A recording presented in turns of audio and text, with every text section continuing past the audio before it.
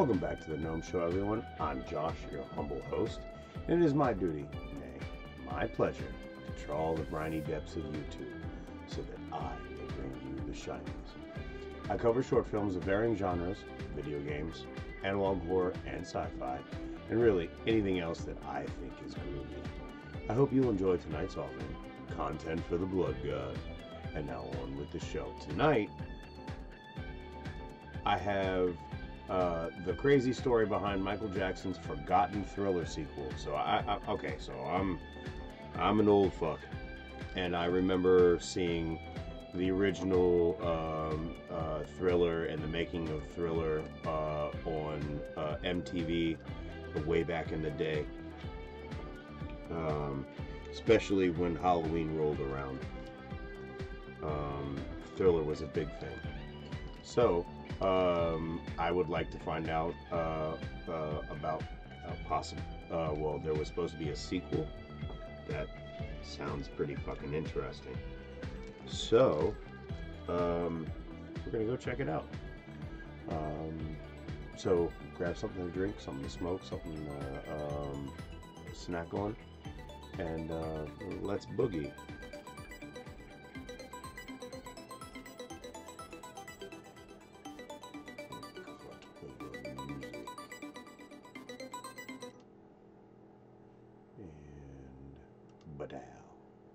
Alright, enjoy, ladies and gentlemen.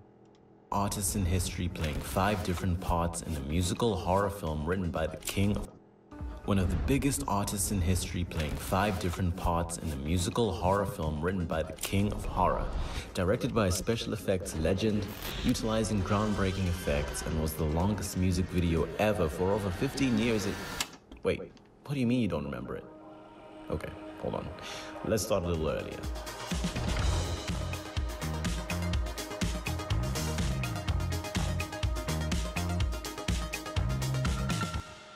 When his insanely popular album Thriller was displaced from the top of the Billboard 200 chart 8 months after its release, Michael's manager suggested making a music video for the title track.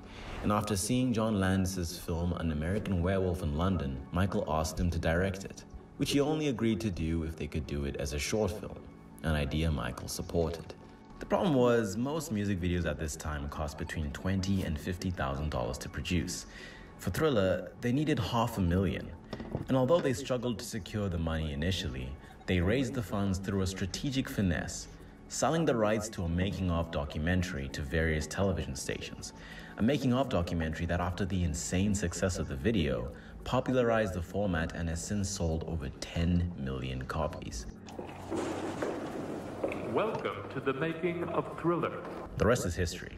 And Thriller became the first music video in history to be inducted into the United States National Film Registry by the Library of Congress. It's culturally, historically, or aesthetically significant, and is credited for legitimizing music videos as a serious art form, breaking racial barriers in pop and on TV stations like MTV, and certifying MJ as the king of pop. The Howling too. Say it again, Dexter. The Howling was great, but it was American Werewolf in London. And part of the massive success of Thriller could also be credited to a philosophy that Michael carried across projects from that album onwards, that he doesn't make music videos, but short films. I don't even allow people to say the word video. That's taboo around here. So we say it's a short film. According to him, that's how they approached all of his videos. I wanted the most talented people in the business, the best cinematographer, the best lighting people we could get. We weren't shooting on videotape, it was 35mm film. We were serious. And the best people he got for sure. From recruiting iconic directing legends like Martin Scorsese, Spike Lee, David Fincher, and John Singleton. He would similarly fill the videos with entertainment legends, from Eddie Murphy and Marlon Brando, to Macaulay Culkin and Steven Spielberg, Chris Tucker, Wesley Snipes, and even the GOAT Michael Jordan. And so, at an unparalleled level of fame, Michael faced an intense media scrutiny that he hated, a scrutiny he fought with 3 simple words. Riding through an amusement park of newspaper clippings and tabloids reporting on his eccentric behavior and outright lies, and then blending and conflating the two, the stop-motion style of the video leans into the media's distortion, of Michael's personal life and public image by featuring wacky, surreal imagery and took 9 months to produce. There are references to many tabloid rumors about Jackson at the time, such as one story that claimed he slept in a hyperbaric oxygen chamber to slow his aging, after an image of him lying down in one leaked to the media after he visited a hospital, or a reference to when Michael bought a chimpanzee named Bubbles, and tabloids that took that as a sign of Michael's increasing detachment from reality. A nose and a scalpel are an obvious reference to the obsession with his cosmetic surgeries, and one of the most important ones is the reference to a report that Jackson had offered to buy the bones of Joseph Merrick, a severely deformed man from 19th century England who was exhibited at a freak show under the stage name The Elephant Man. And in reference to buying his bones, Michael stated that that was a complete lie. Did you buy the Elephant Man's bones when you were trying to get them? That's another stupid story. I love the story of the Elephant Man. It reminds me of me a lot. You know, I could relate to it. It made me cry because I saw myself in the story. But no, I never asked for the Elephant Man. Where am I going to put some bones? I don't know. And why would I want a pair of bones? I don't know. So where did that come from? Someone makes it up and everybody believes it. If you hear a lie often enough, you start to believe it. And in the video, towards the end, to parody the rumors, Michael's seen dancing with an Elephant Man's bones. And this would have a lot more meaning later, because exactly 10 years afterwards, in 1997, on the same album that Ghost was meant to promote, Blood on the Dance Floor, History in the Mix, Jackson features one of his darkest songs, Morphine, about his addiction to painkiller medication, and features a sample from the movie based on Merrick's life, David Lynch's The Elephant Man, drawing a very interesting comparison between them. Elephant Man was a good movie. What the doctor said?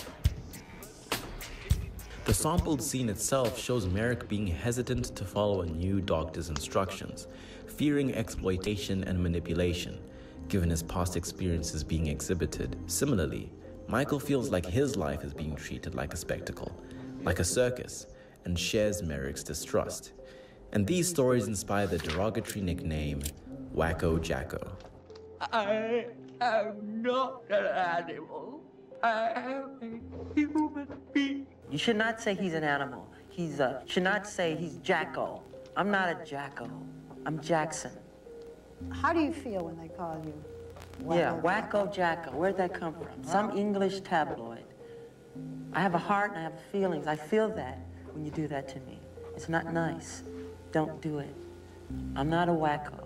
To symbolize Jackson's frustration with the press treating him as an oddity, the video reveals that the entire amusement park is actually a giant Jackson himself, and he breaks free, tearing it to the ground in a very symbolic gesture.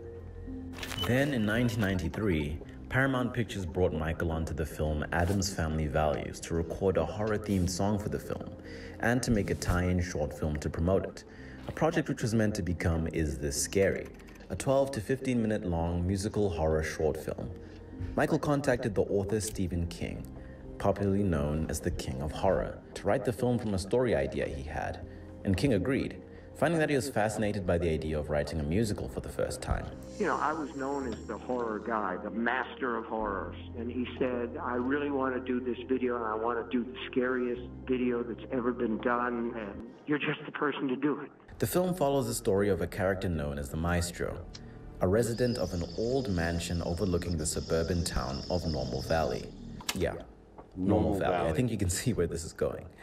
The town's mayor despises the Maestro's scary but harmless magic tricks and organizes a group of townspeople and their children who like and defend the Maestro to force him out of the town for being strange. Wow, that's the... What did you want? We want you out of town. You don't fit in here. You're not That's like the us. doctor. Why do I have to be? You're not like anybody. You're weird. So? These kids think you're scary. And that's the dad from young Sheldon. Do you think I'm scary? You bet you're scary. You're a weirdo and we want you out of town. In case you haven't noticed, I'm weird. Yeah, it's I'm a weirdo. the head doctor I don't from fit Scrubs. in, and I don't... He said people in this town felt that this person on the hill was weird and strange and scary, And the kids were kind of like, yeah, we sort of dig this guy.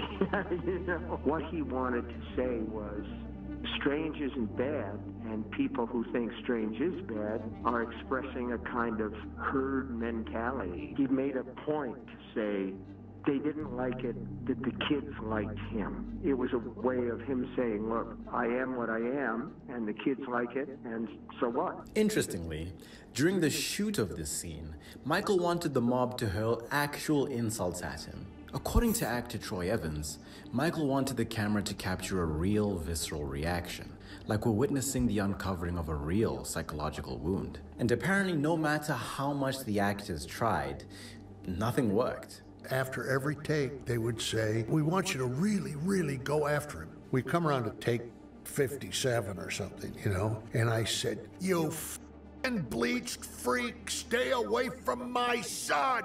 And they said, cut. And then they came right over to me and said, no, really insult him. You know, I had no idea where to go from there.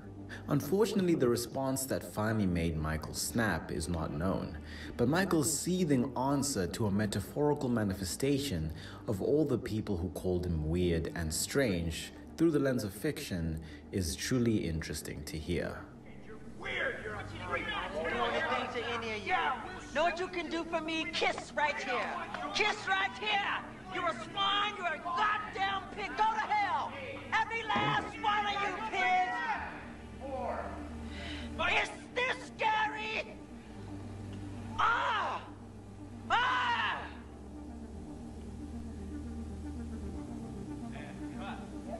Now, if you've been paying attention, you'll notice that this narrative is very pointedly about Michael's life, and it gets much wilder.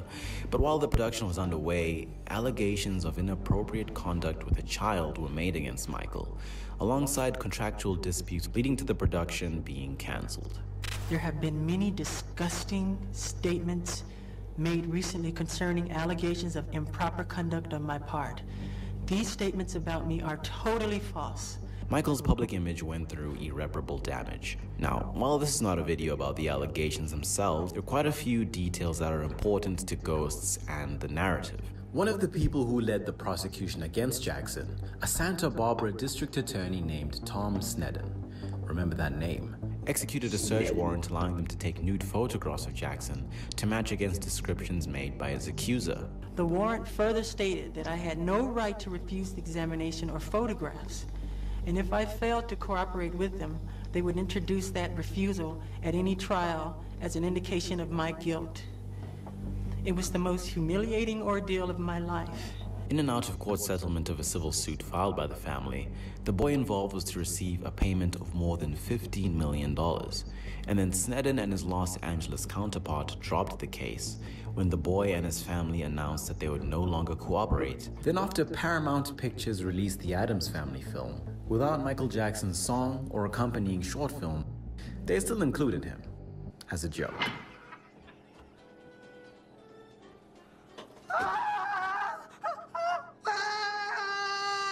Michael's next album, History, which released in 1995, is to this day widely seen as his most personal album, as the majority of the new songs written for the record revolve around the allegations, Jackson's relationship with the media, and more, with a darker, more angry rock-inspired sound perfectly exemplified by the lead single, Michael and his sister Janet's hit song Scream, where for the first and only time in his career, Michael drops the F-bomb in his music while directly addressing the media.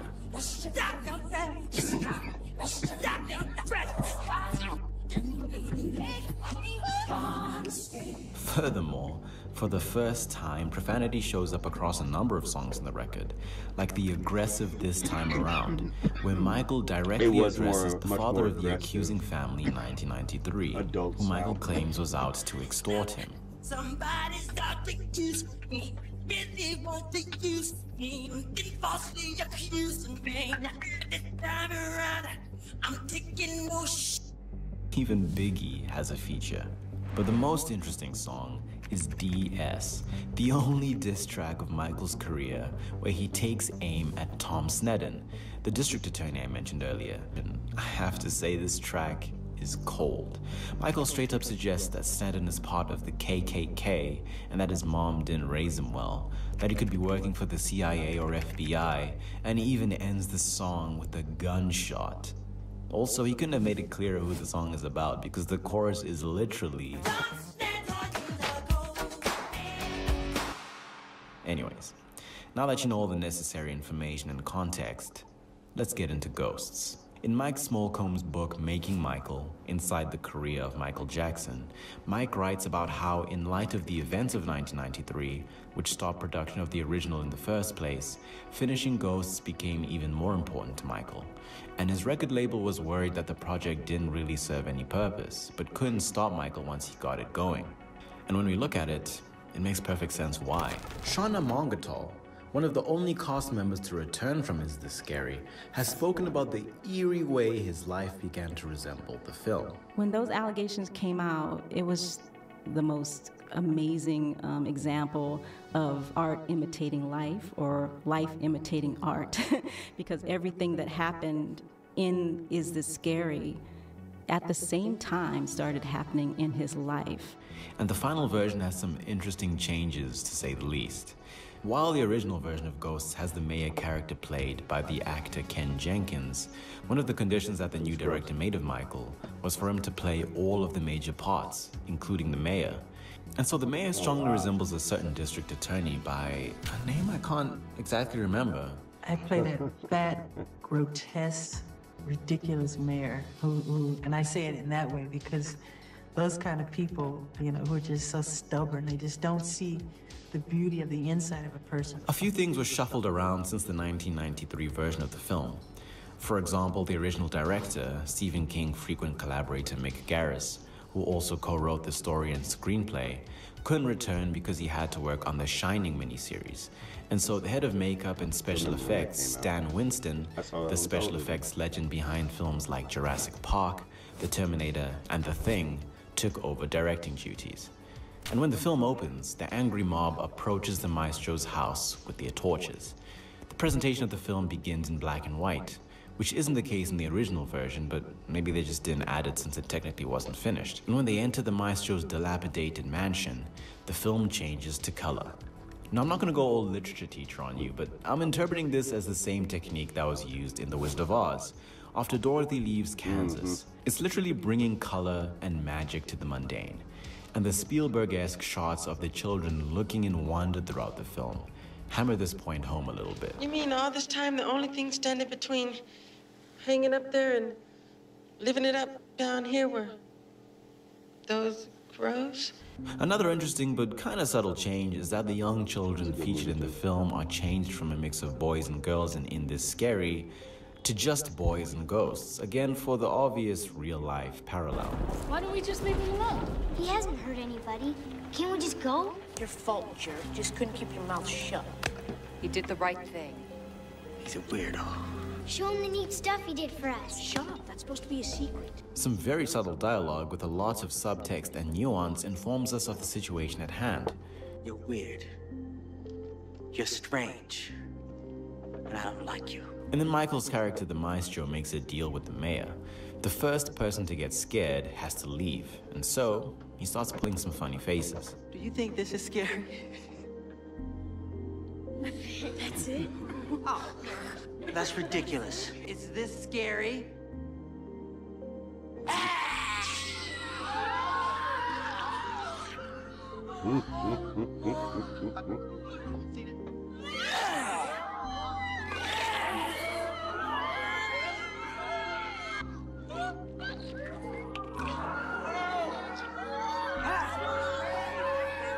When the mob tries to escape, Michael closes the doors, and then another interesting difference between Ghosts and Is This Scary is Michael's performance after closing the door, with the original version being a lot more menacing, and the final one a lot more friendly.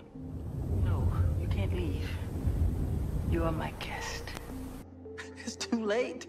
You're my guest. Then after Michael says meet the family, not the Addams family though, we launch into a dance routine where Michael rips off his skin, almost as if he's opening himself to the closest possible examination, like he has nothing left to hide, and moonwalks as a CGI skeleton while the song Is It Scary plays, asking the media, the audience, and the mob the same question.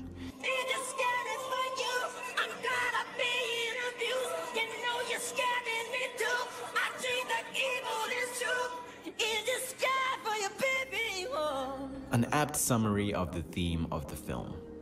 Afterwards, the skeleton, also played by Michael in a mocap suit, pulls the mayor onto the dance floor where he's trapped by the other ghouls, and then the skeleton transforms into the super ghoul.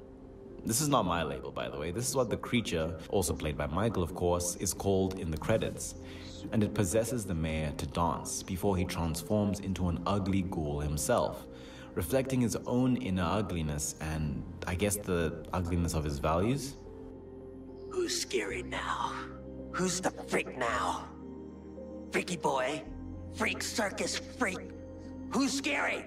After throwing up the ghost that possessed him and going back to normal, Michael agrees to go, something that the children absolutely don't want, and he dramatically turns into dust, his face dissolving slowly, symbolizing the tragic loss of his public image, similar to a lyric he wrote on Stranger in Moscow from the History album, where he laments his sudden fall from grace. In the first version of the film, the same thing happens, but in that version, the children rebuild Michael.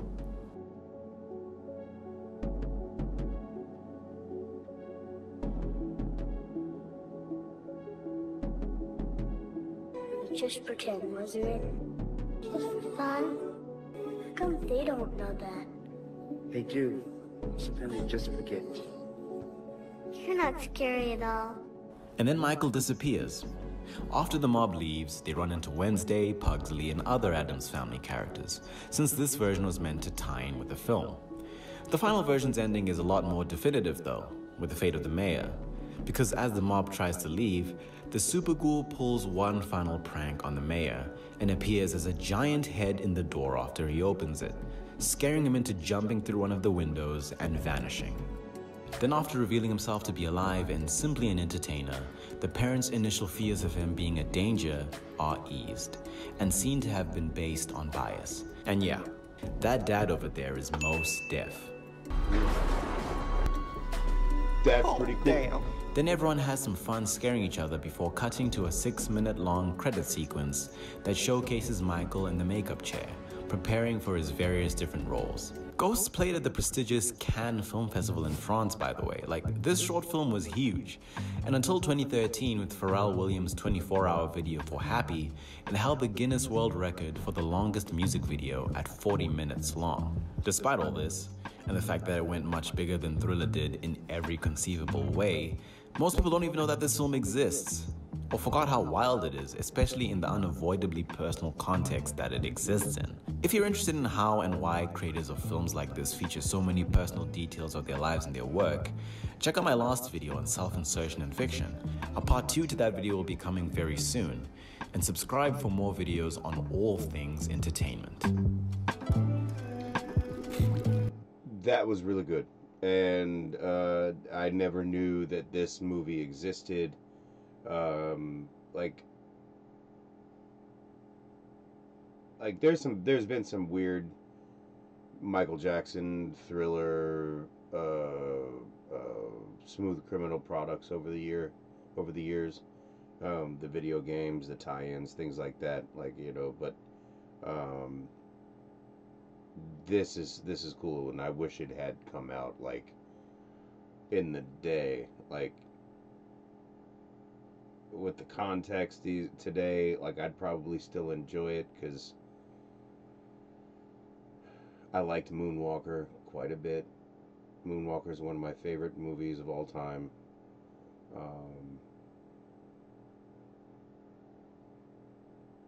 And the visual effects in Moonwalker were still impressive today. So yeah, I'd probably enjoy seeing this. Like, I'll be honest with you. Let me know if this is all news to you as it was to me. Let me know your thoughts. I hope you enjoyed. Be safe. Be happy. Be healthy. I love you all. I'll see you guys in the next one.